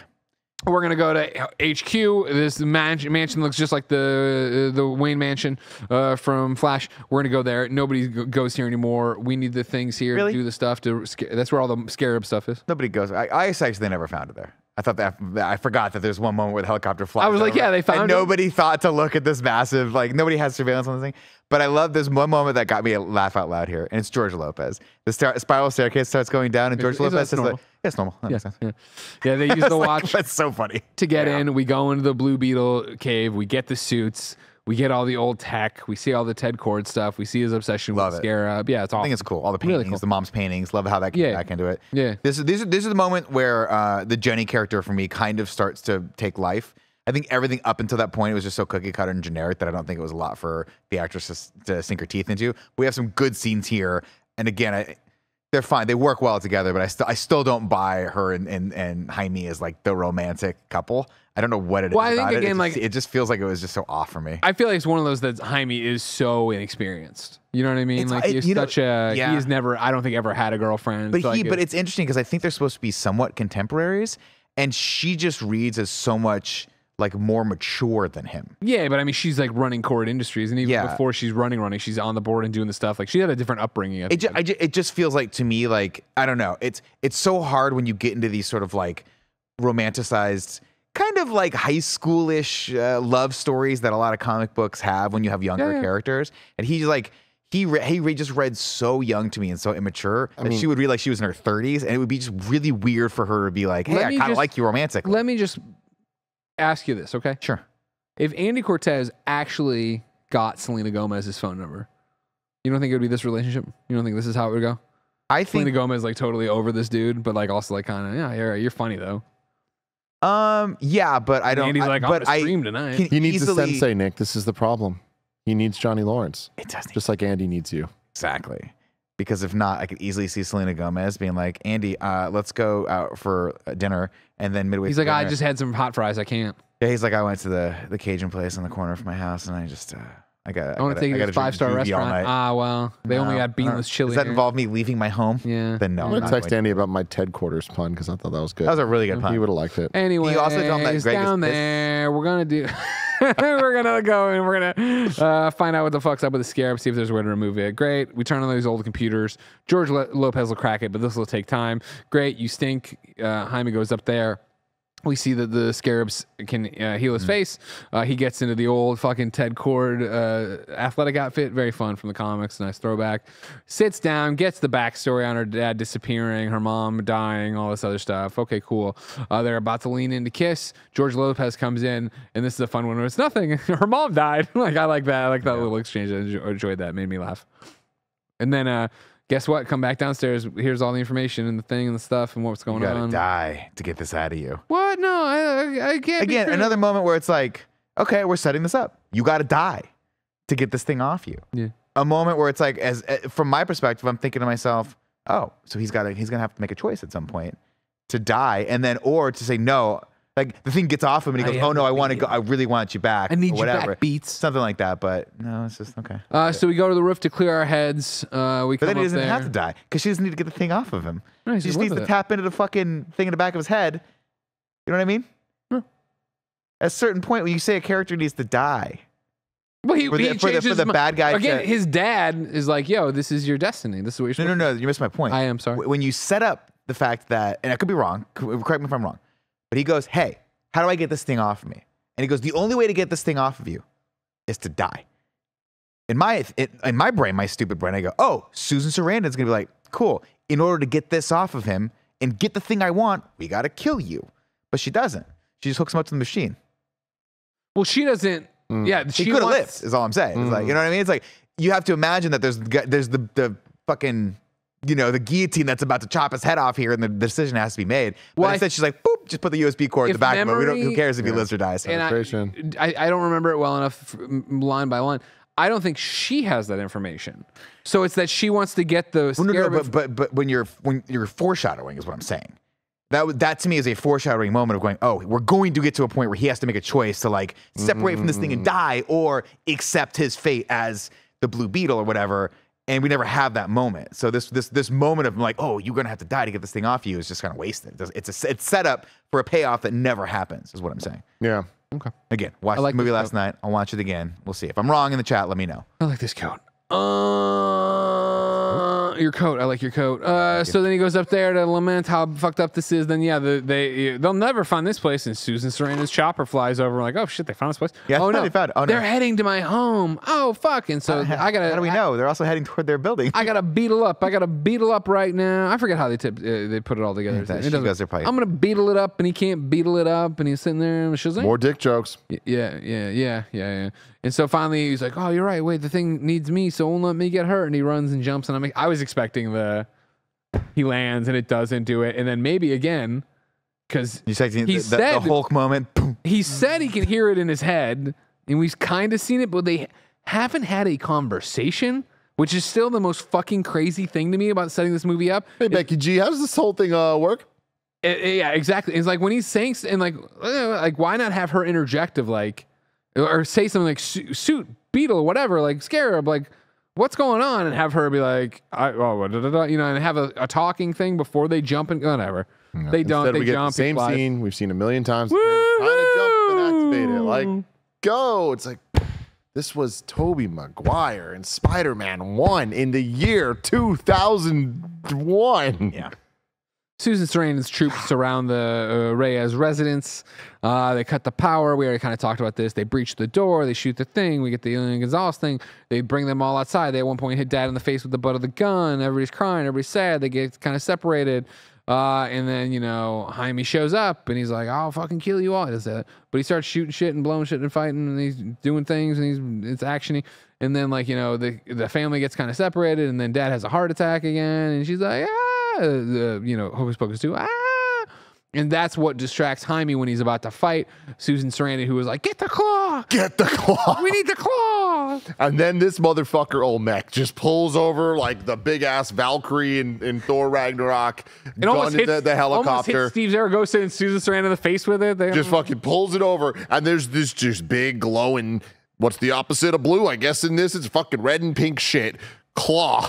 that just shoots out at him. Did anyone think it's weird though that Susan Sarandon was on this helicopter? It's so fucking weird. This whole scene was just off. Like man. you want Susan Sarandon to be like the Amanda Waller, where she doesn't just get her hands dirty. Yeah. She's the CEO of this she's Lex. Lex wouldn't be at the scene of a crime. Lex would have probable deniability. Lex would be way far away, so he had plausible deniability of what was going on there, right? She's in the fucking helicopter, like, are you caressing this man. Yeah, like, it's so weird. Am I wrong about this? Elevator, like, I can't believe that you guys aren't like. Oh no. What she was like fucking feeling him up in the weirdest ways. I think the relationship there was supposed to be uncomfortable, and so in that regard, they nailed it. Like she was supposed to be like part mom, part lover, part caregiver, part abuser, all these things. Yeah, I think abuser. I think is the easiest I think she nailed all that stuff because he was a willing participant in this, but you could tell she was taking advantage of him. Does that make sense? Yeah. But that didn't bother me so much as like you have this thing that you've been after for so long. Why? Because it's an unbeatable suit of armor that's like a one-man army. Why would you put yourself anywhere within a fucking 30-mile radius of this goddamn thing? And again, though, the radios are full. The amount of the action, the comedy, the emotional beats here, it just doesn't add up. We now get the dad dying, set up earlier that he has the heart attack stuff, whatever. Cardiac arrest. We see it from the heads-up display from Blue Beetle that like, oh shit, cardiac arrest, this is bad. And the whole family starts like screaming and stuff, but like it was just following up like some comedic beats with the family and like then some action beats that like were so back to back to back that it meant nothing to me. It felt so by numbers of like, well, this had to happen so that we can move on. Yeah. And that sucks because we all liked the family. Yeah. Family's So best part of this movie. How did the dad die and it meant nothing?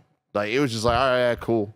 I guess. Well, and they did that thing too where it's like they drug it out so long that it was like, wait, is he really dead or is he not dead? Or is he okay or is he not? Oh, no, okay, he's dead, okay. They have Jaime. Everyone's sitting there, the house is burned down. And they're like, they want to cry, they want to fall apart, but they're like, no, we got to go rescue Jaime. We got to go rescue Jaime. Well, how would we possibly do that? Luckily, there she is. Jenny Cord shows up because she ran, her and Taco, or no, not Taco, her and George Lopez in Taco came over. And they're like, awesome. Here's what we'll do. We will go back to HQ and we'll get some cool shit and we'll go out there and fight him or whatever. So, meanwhile, they've got Jaime upside down in the thing and they're running diagnostics on the Beetle and taking whatever they want. And they're transferring that over to OMAC so that they can make him the one-man army. And then once they have it on OMAC, he'll be the guy, but she's also putting on her little Palm Pre that she can then have all the information there so she can make all the OMACs that we see in the downstairs eventually. Meanwhile, they go there, they get the bug.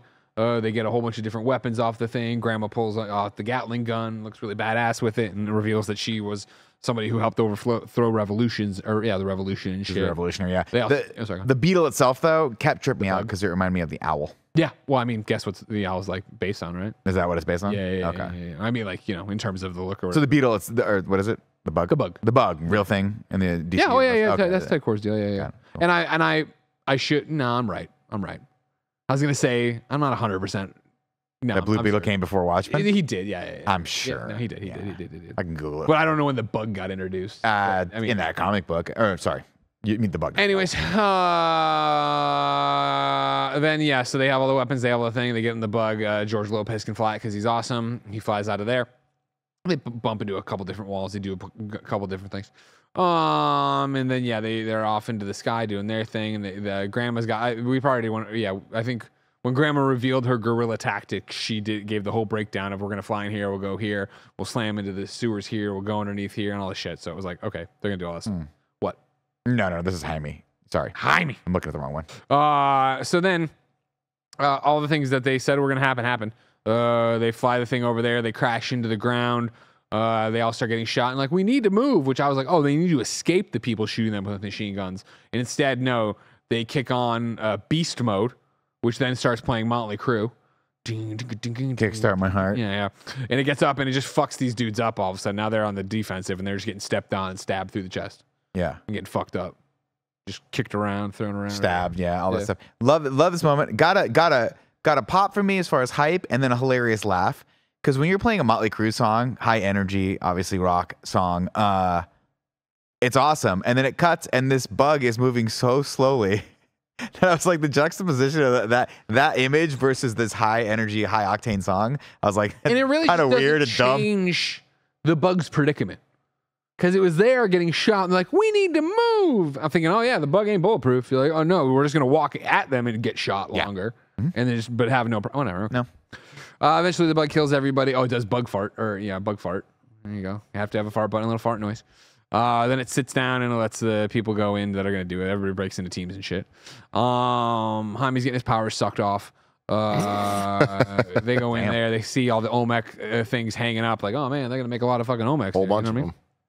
And then you do your shit or whatever. Jaime wakes up, right, and he starts talking to Sanchez. He's upside down. Sanchez. He talks to Steve Zaragoza. In one of the... we talked about that. Cool. With him being upside down. Yeah, gotcha. I don't want to stop you if there's more coming to that thought. But yeah, he's doing this, don't do that, whatever, blah, blah, blah. Yeah, he dies in it, right? Yeah, that's what happened. He dies, starts to die. That's what happens. He starts to die there, and this is where we get, the Jonathan Kent, I'm dead, but I'll talk to you moment with his dad, which is sweet. It made me tear. I'm such a sucker now for kids and parents stuff. Like, I teared up during this conversation. Again, I like these two characters. Yeah, me too. I am such a sucker. I get emotional about this shit like so easy. It didn't hit me at all. Like, it just the way it was presented and all. There's just too many elements at play here. Would it hit you more if you knew a little bit more about the dad's heart attack's backstory? Is that the dad? You didn't see it as a deleted scene, but the dad was actually going to go save a dog. Got it. And in doing so, the dog put up its paw though. Like the dog was like got sucked up in the tornado, and then that's it. Yeah, that would have helped.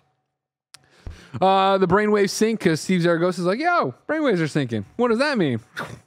They're becoming one. Symbiosis. They become one. Spice Girls. They come back and guess what? Now that they're one, Jaime's jacked up and is able to get out of the fucking thing, the predicament or whatever. But the suit still needs to reboot. Interesting here. Okay, so he gets out of the thing, has a collar around his neck. That I'm thinking X-Men collar, right? Yeah, neutralizes the powers, and the collar's just gone. No, the collar's not just gone, Nick. This is one of my favorite moments of this movie. We get a shot of him running, and it just pulls off. Yeah. Why put it on? Why have that element there? His arms and legs were, restrained. So but he pulls up and he has this thing. But when he runs off, and it's just such a weird ass thing, and you literally like somebody animated it. Somebody animated his little fucking choker getting pulled off of him. I was fully expecting to have Sanchez be like, "Stop," and then unlock the collar so that his power could boot back up. Instead, Sanchez did the right thing. He got him out of the thing, got him out the door, shut the door, locked the door, and said, "We all," and he was fucking killed by Olmec coming to town. That was horrifying. Yeah. Reminded me a lot of... my name's not Sanchez. He did do that moment, which was, I guess, payoff for, not a joke necessarily, but a character building moment for Susan Sarandon that I found more annoying and insulting to the intelligence of her character. And I understand why. Obviously, her character is supposed to be like, see people, with a Latin background as other. I totally get that. But it's one of those things where you're like, but you're really smart. And like, would you really disrespect? I don't know. It's kind of weird. It just was a weird character. She's evil though. She is, and I guess she's supposed to be racist, and I guess she's supposed to be all those things. But it makes the character so one dimensional when she has a character flaw that stupid. You know what I mean?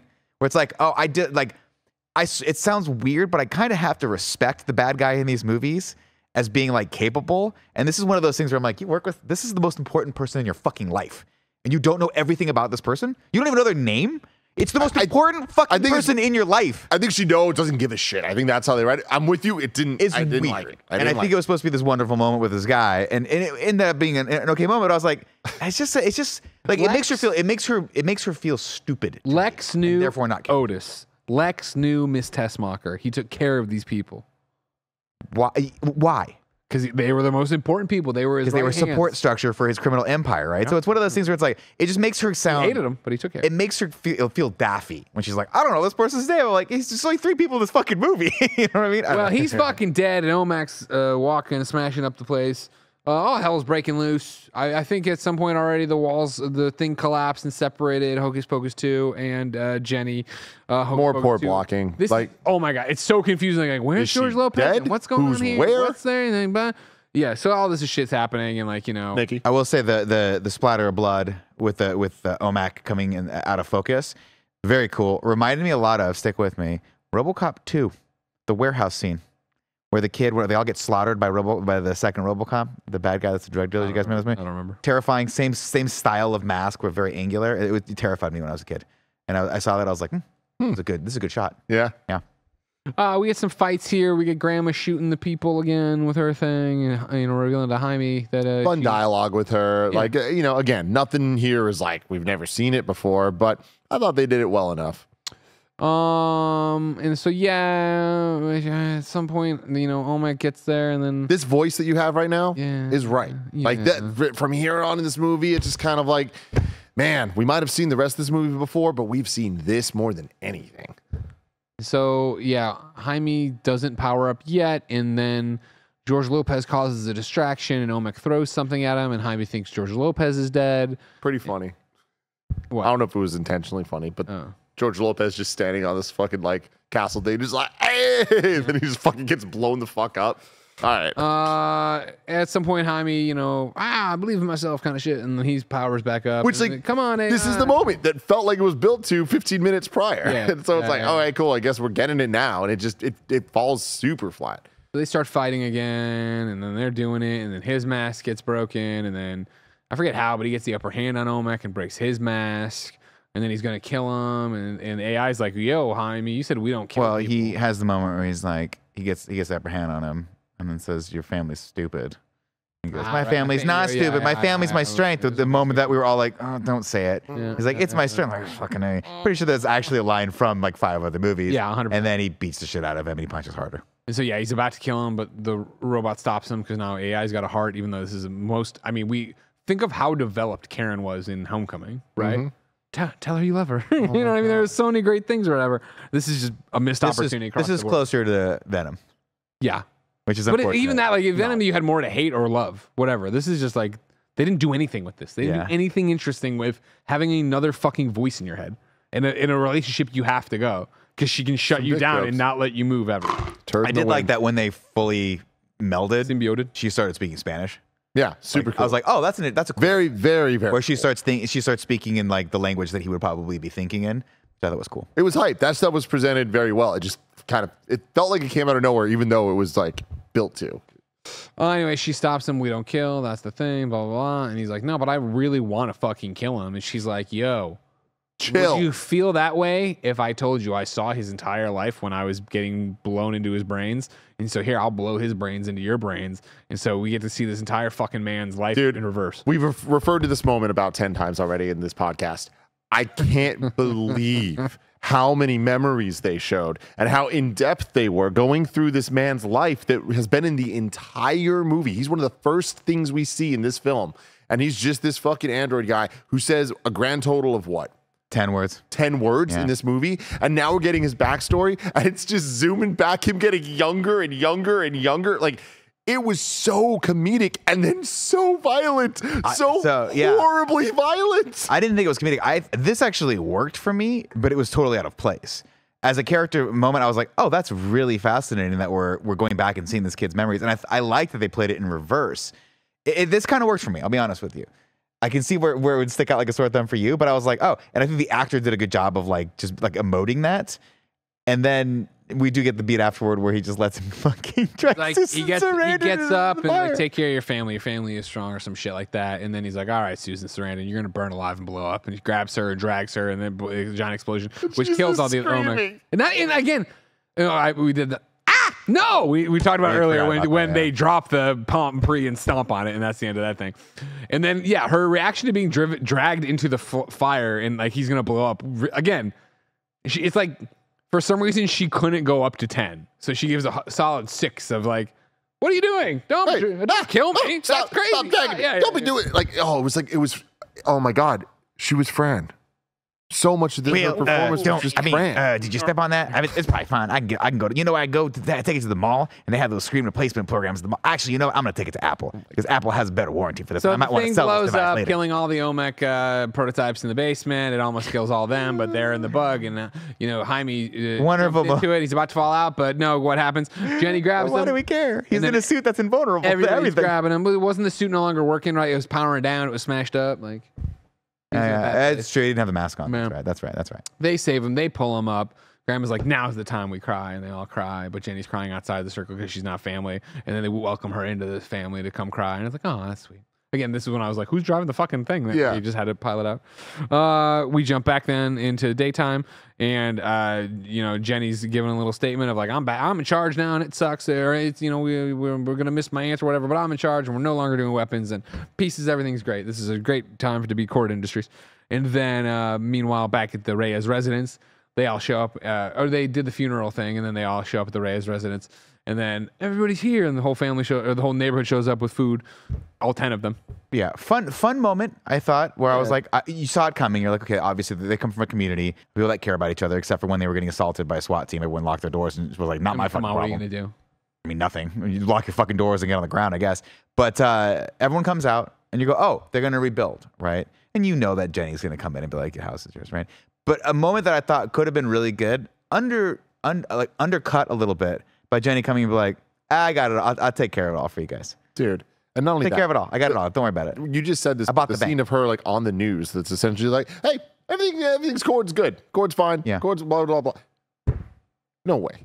Didn't you just raid a fucking house in are you fucking I know the bad guys are gone. It doesn't matter. Cord, the name is done. Yeah. You're done. It's over. You can't just like put this new girl down like, hey, I'm running things now. Some private island blew up. Nobody knows where it was. Nobody cares. I don't know, man. That's true, actually. I mean, like, it would have been a random island and like probably off the coast of Cuba. Like no one would have seen it probably. But I mean, she's telling them though.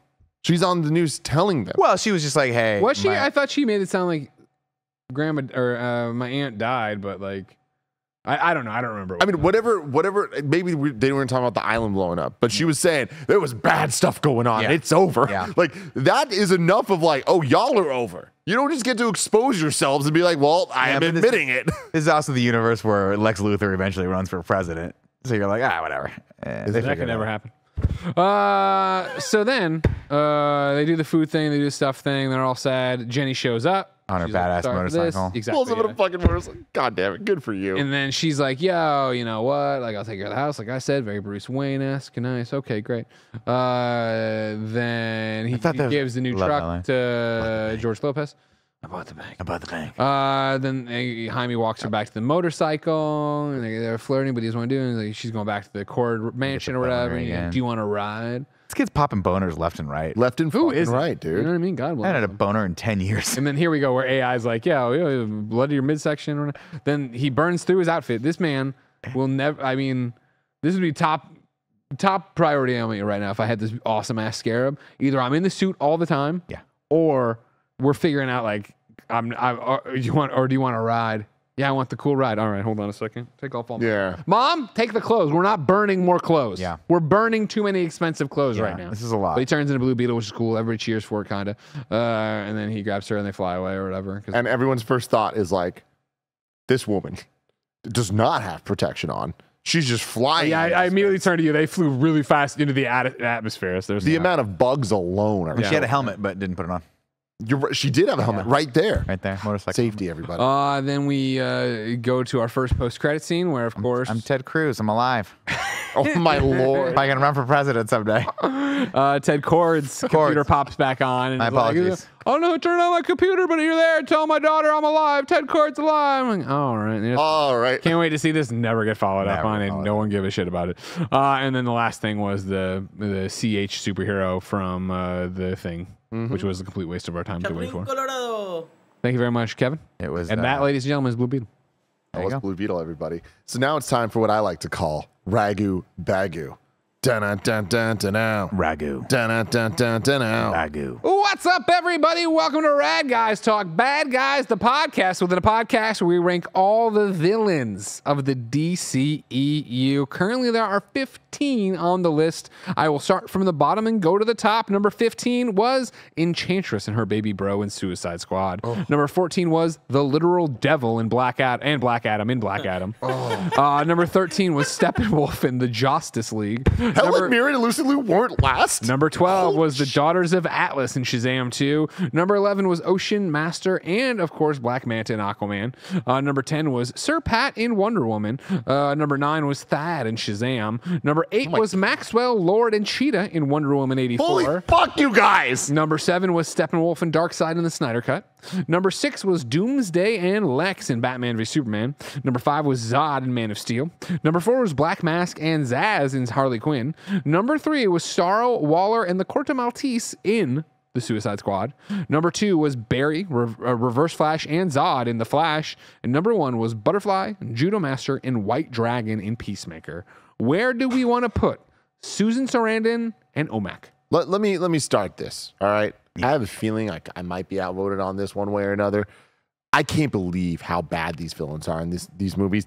This list is atrocious. I would put them just because of the enjoyment, how funny some of this shit was. Some of the bad guy fights were like entertaining enough compared to some of the other shit we got here. I'll put it under Lex in You're a BVS. psychopath. You're a psycho. You want to put it number Above 7. Steppenwolf. Above Steppenwolf and Darkseid from the Snyder Cut. Yes. You're a psychopath. Yes. I mean, this. I'll put it number 11. So you would put Sir Pat from Wonder Woman above at number 10, and then Susan. No, and you know OMAC. what? I put her below Ocean Master, above the Daughters of Alice, because Ocean Master, at least that guy, that dude, good nose. You know what I mean? Striking nose. Sure. Yeah, you're right. You know, I agree with that. Was Patrick Wilson is what I want to say his name? Lying in bed. You know, at least he's hamming it up, kind of Shakespearean style. And in this one, I put a little higher because I like the actor that played OMAC. I thought he did a good job. He was menacing. And Susan Sarandon again in Bull Durham. So Builder. Never forget. Well, then there you go. Number 12 then is Susan and OMAC from the one, the only Blue Beetle. So now it is time to rank the DCEU one of the final times. The rankings are as follows. We don't have Andy here today. Thank you, Kevin. So Perfect. this is what we're doing, everybody. Number 1, The That's Flash. right, Andy. Number 2, Peacemaker. Number 3, The Suicide Squad. Number 4, Birds of Prey. Number 5, Wonder Woman. Number 6, Shazam. Number 7, Batman v Superman.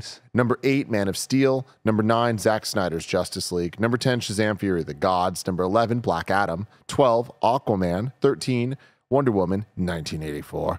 Number 14, Justice League. And number 15, Suicide Squad. I will start the bidding and say I would put this at number 10, below Zack Snyder's Justice League and above Shazam! Fury of the Gods. I feel that I won't think of this movie often in the same way I never think of Shazam! Fury of the Gods.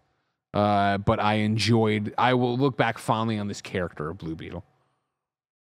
I would put it on this list at number 9, under Man of Steel and above Zack Snyder's Justice League.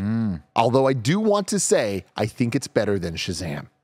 Yeah, me too. Number 6 Shazam there. Yeah, me too. But I don't think it's better than Batman v Superman or Man of Steel. I appreciate that.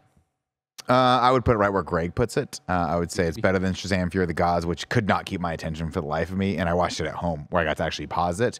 Snyder's Justice League, I think, wins out a little bit because it's 15 times longer than any movie should be. But I would disagree with you guys. I thought Shazam, the original Shazam, had more fun to it. Sure, it did a lot more with the character than I think they did with Blue Beetle in this. So I enjoyed that. Actually, I was one of the few that was like, oh, that movie was not that bad. It was enjoyable. So there we go. It is the new number 10 in between Zack Snyder's Justice League and Shazam! Fury of the Gods. This list is 16 long.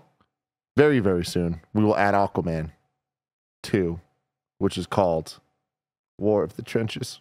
Is it really? No, The Lost Kingdom. The Lost Kingdom. Wow, You can see War him of the trying. Trenches. Damn. I'm excited for that. Oh, man, that is set for December. I don't fucking believe it. I think it's going to get pushed to next year. We got to buy. This is a note for everybody. You can just tweet at me until I do it and I tell you. We got to buy at Halloween one of those big old cardboard coffins.